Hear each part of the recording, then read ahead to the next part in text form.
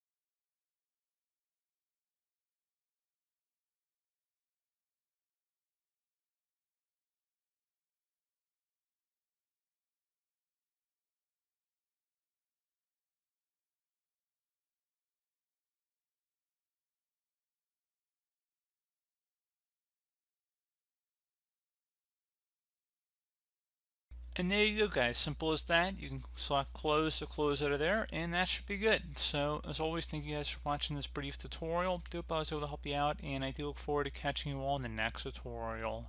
Goodbye.